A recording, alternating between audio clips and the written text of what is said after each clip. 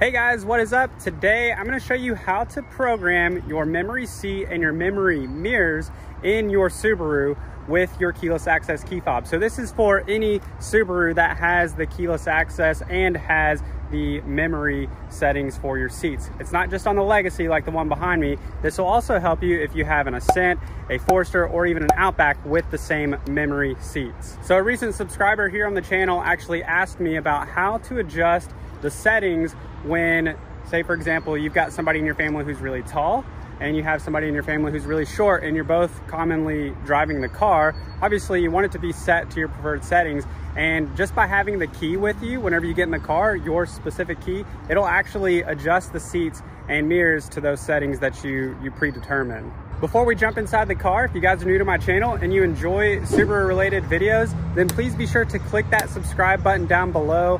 Also, if you get value out of this video, it'd really help me out if you would smash the like button. And if you guys have any questions, leave them down in the comment section below. You never know, the next video I make may be the question that you ask here on the channel.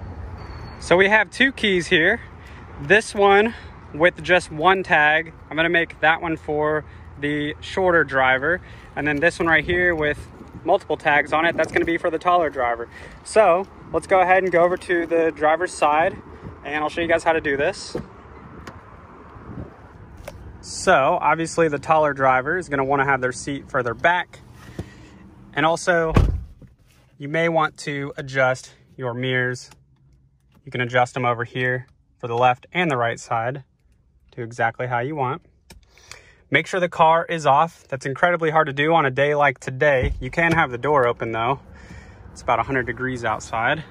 And this is gonna be kind of hard to do with just two hands, also while holding the camera, but I'm gonna do my best here.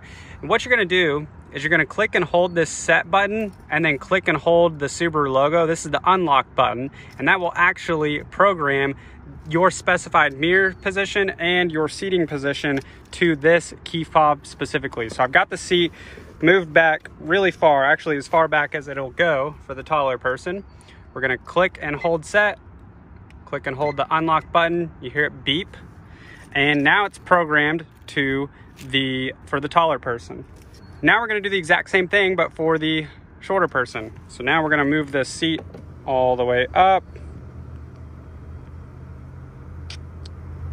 and then we're gonna do the same thing. And of course, if you want, you can adjust your mirrors as well before you do this.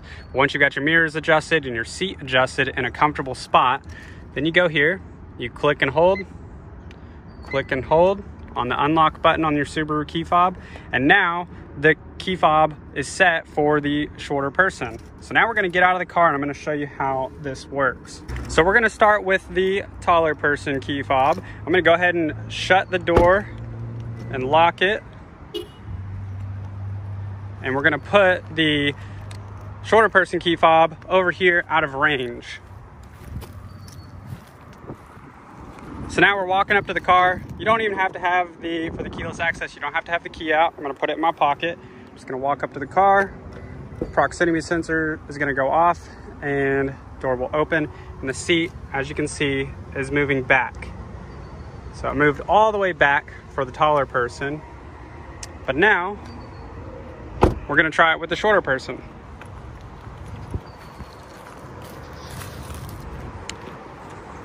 So we're gonna make sure the door is locked. We're gonna go up to the driver's side, open it up.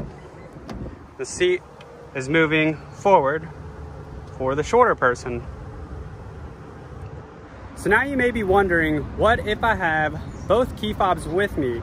My key is in my pocket, my husband or wife, whoever it is that commonly drives the car other than you, is also with you. Maybe you're going out to dinner, you both have your key fobs with you. She's got hers in her purse, you've got yours in your pocket.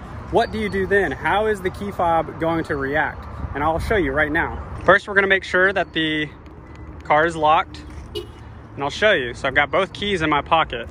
Going up to the door, automatically unlocks, and the seat, as you can see, is not moving at all, because if you guys remember, this is the adjustment for the shorter person, and that's the last key that we had whenever we opened the door, whenever the longer person key fob was out of range. So that's exactly what happens. Whenever both keys are with you in the vicinity of the car, it's not going to program. It's going to go based off the last person or the last key that was adjusted. So it's not a perfect setup, but if you guys didn't want that to happen and you wanted to make sure that it programmed to your key, just whoever's not driving, make sure they leave their key at home.